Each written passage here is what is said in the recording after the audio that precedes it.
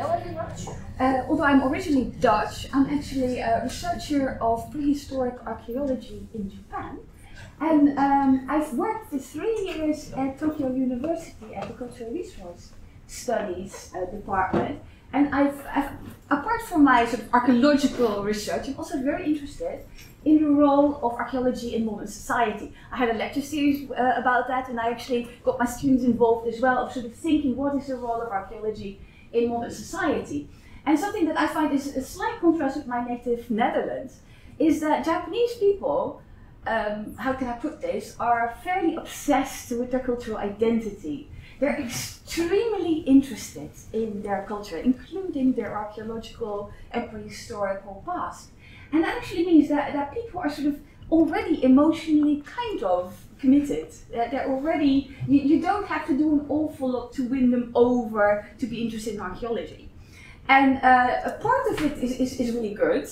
And part of it is also that you do tend to have a slight commodification of archaeology, because there are already certain expectations, and Japanese people also have a kind of valorization. For them it's very important, for example, the beautiful material culture or structures, if they're already awarded a title such as National Treasure or National Historical Site. And in some cases they're also pushing for World Heritage, which is the holy grail of valorization basically. So there is also a kind of a real pride in the culture, but also that can have, of course, sort of like ideological problems, and it can of course be abused potentially by many stakeholders, including in political ways.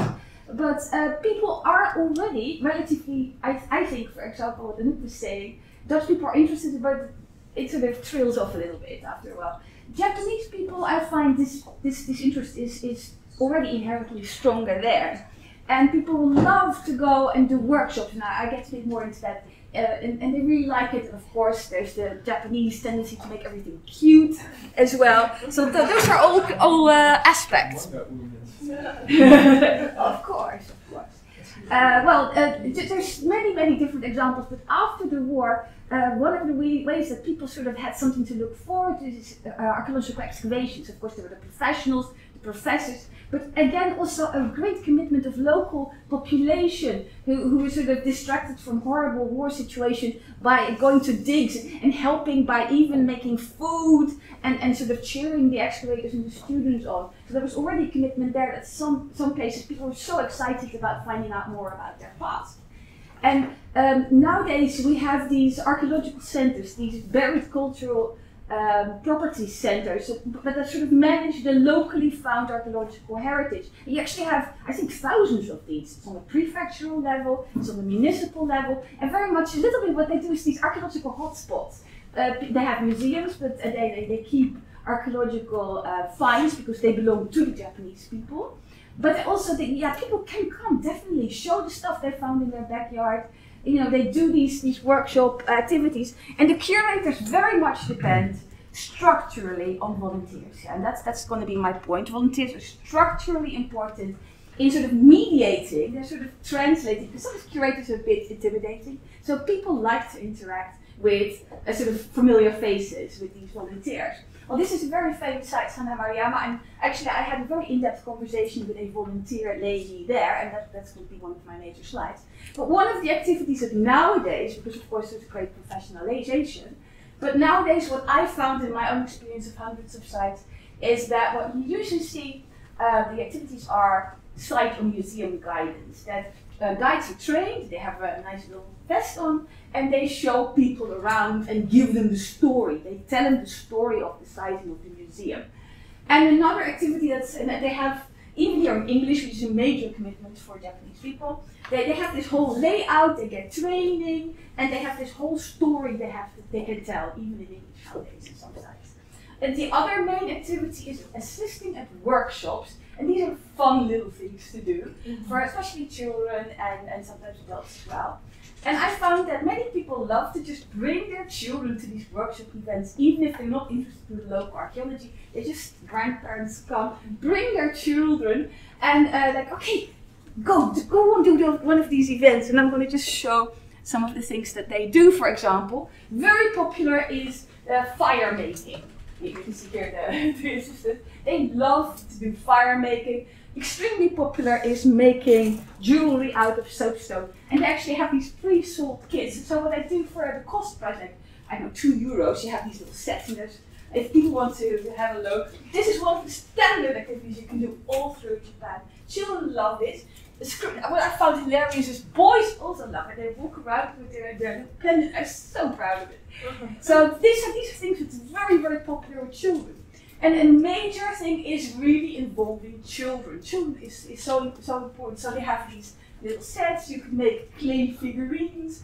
You can sort of weave baskets. One of my specializations is prehistoric archaeology. That's why I have these examples. So these are very specific on a specific prehistoric period.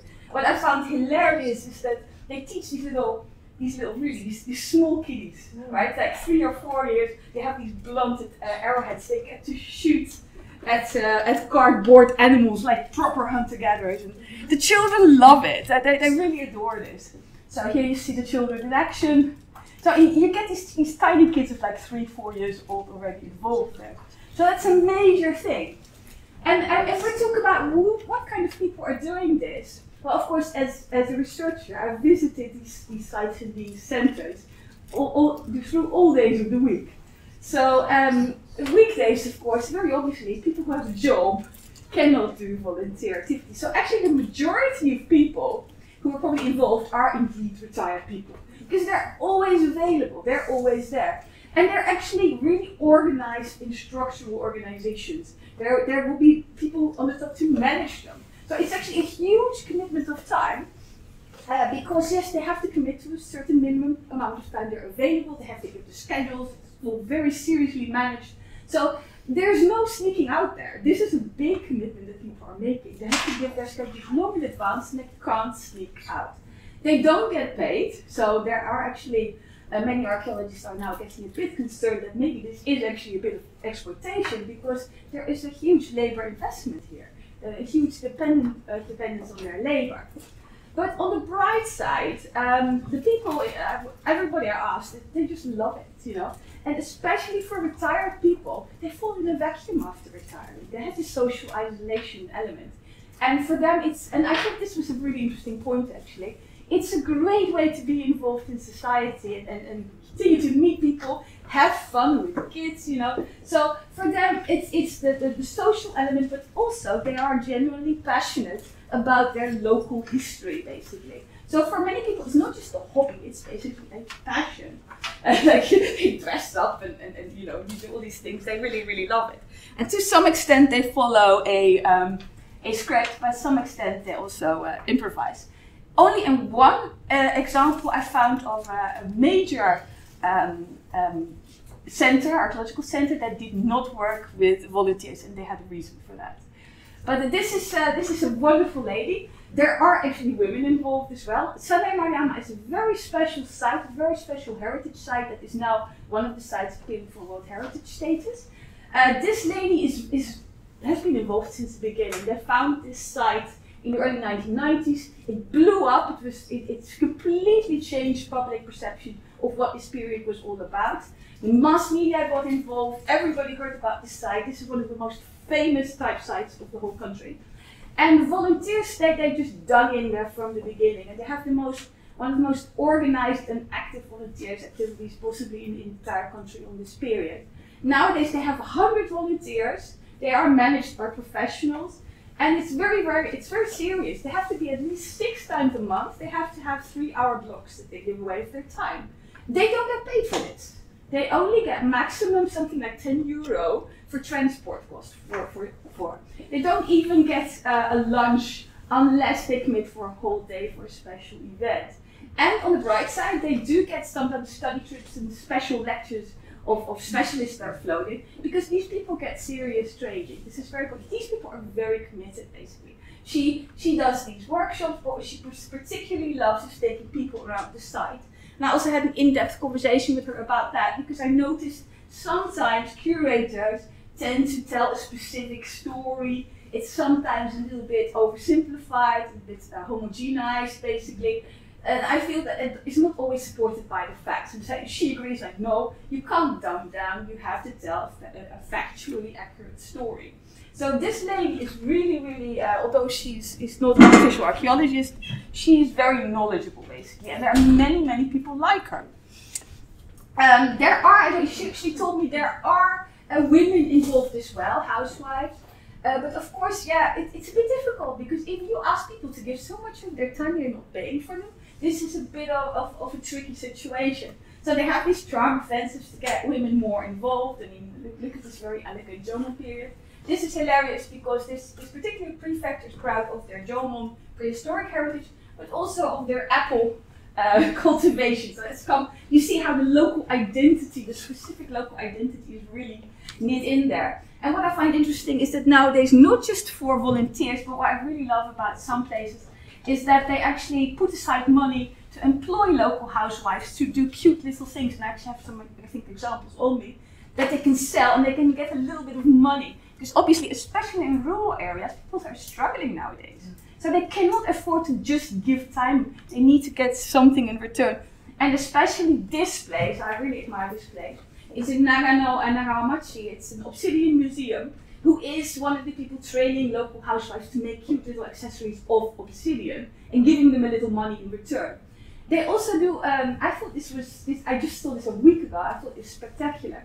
They have a big event introducing this obsidian quarry from the Jomon period. They invited 1,000 people from the whole prefecture. What they did is they got local school children involved. So they got 733 local school children who were like 12, 13, 14 years old, give them a sort of like basic training and did fun activities with them. And then they got the guide, the people, the visitors, all, because this is in the middle of the mountains. Mm-hmm. So on the way, these children get to tell their story. So I saw this little cute interview with one of the boys, like 13-year-old boy. He was dead proud. He really enjoyed this activity, and what he particularly enjoyed is that he was able to tell his story to his former primary school classmates and his teacher. This was really, really big deal. He was really proud that he was able to present this knowledge that they didn't have. So what I really enjoyed about this example is that they actually got to involve school children. And of course this is kind of investment, because these children will grow up and continue to have this really, really good memory. So I thought this was particularly innovative example that I really liked. So thank you for your attention.